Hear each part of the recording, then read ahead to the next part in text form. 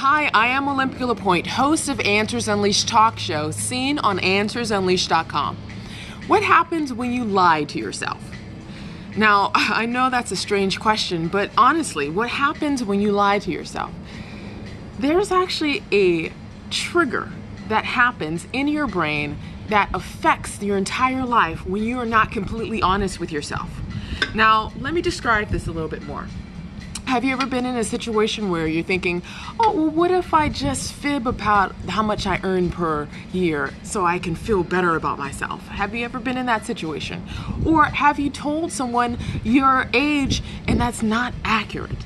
These are the things that you do where you lie, and you're not only lying to the person that you're around, but you're actually lying to yourself. Now, you may think, what's the big deal about fibbing about something? Well, it's really big, and let me describe to you why. When we lie, we not only lie to the other person, we lie to ourselves, and that completely affects our brain power. We completely become someone who we're not intended to become, and it takes away our ability to create innovative projects that are innovative, are genuine, and are real to who we are as a person. Now, let me break this down to you a little bit more per science.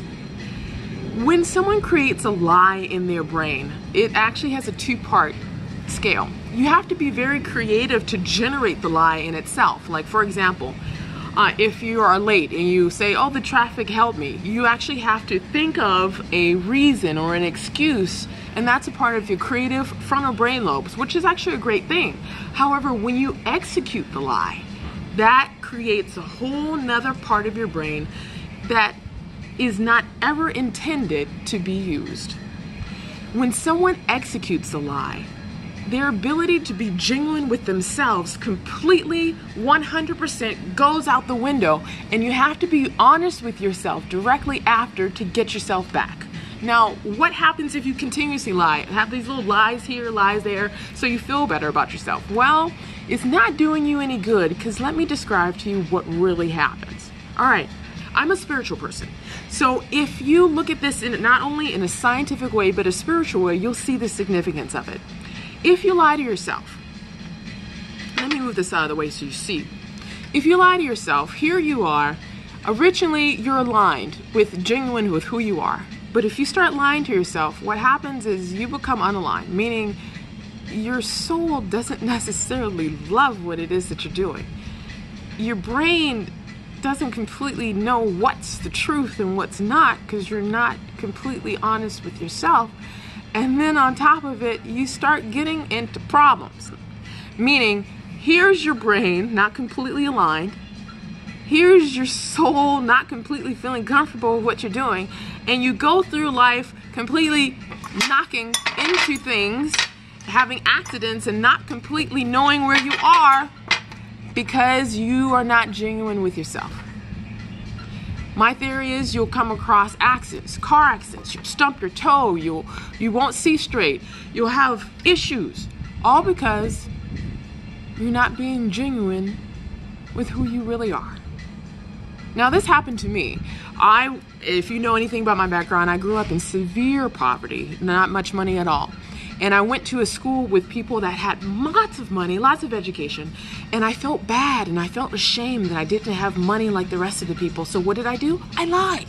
I lied when I didn't have paper to go to school. I lied, oh yeah, I just ran out. And I had some in the other class when really I didn't have any. These types of things that happened in my system created shame. Anytime there's shame that's created from a lie, we then get separated from ourselves. So what do? How can you bring yourself back? How can you bring yourself back together? How can you continuously be aligned so you're not in type of situations where you come across issues? Well, here's the first trick. Number one, be real with yourself. All right, now that's the hardest thing for people to do, but it's the best thing. If you become real with yourself, something happens. You start recognizing the beauty of who you are. Now, being real with yourself is, why did I just tell that person that lie? Why did I do that? What was the reason? When you're real with yourself, you think, okay, for example, if you're late and you use the excuse of traffic, why did I tell the person that I was running late because of traffic? Did I not want to share? I didn't prepare in advance, and I felt bad, and it was hard for me to get up out of the bed. So that's why I made this excuse up, because I didn't want people to know that I was going through difficulty. What's the reason? When you become real with yourself, knowing that is real, this is what I was really feeling, something amazing happens. You feel great about yourself because you are being honest. The second trick to becoming aligned and knowing who you are is recognizing the truth in other people. You know, sometimes you hold someone up to this greater than God type of scenario. You do that with celebrities. You see celebrities on TV and go, oh, wish I could have hair like that person, or makeup like that person, or I wonder if I could have money like that person. What would it be like? Everyone is human. No one is exempt from going to the restroom and doing number 2. You gotta think about it that way. Every single person is human. So you gotta treat someone that way. Everyone has their flaws. No one is perfect. When you recognize that the person sitting directly across from you has their own issues, and that they are in this life working together with you to create not only a better themselves, but a better life, that's when you recognize that the person directly away from you has the opportunity to be genuine as well. Here's the third tip. All right, so now when you're real with yourself, when you're looking at the other person, recognizing how real they are and they're not perfect, the third is still getting up and doing things and showing up despite how you feel, what you've done, or however you have lied before. I know that is big for some of you, but you have to be real with yourself. When you say, all right, I'm still going to show up, I'm going to tell them the truth. Do you know what? When I told you that the other week, do you know what? That was a lie. That wasn't the truth. This is really what the truth is. I was just ashamed to be able to say that. When you actually still show up, still choose to move in your calling and recognize that you are everywhere where you're supposed to be at the exact moment in time where you're supposed to be, that is no randomness, but rather it's fate on why you are there. That's when your truth can exude and you can be the person who is designed to change this world.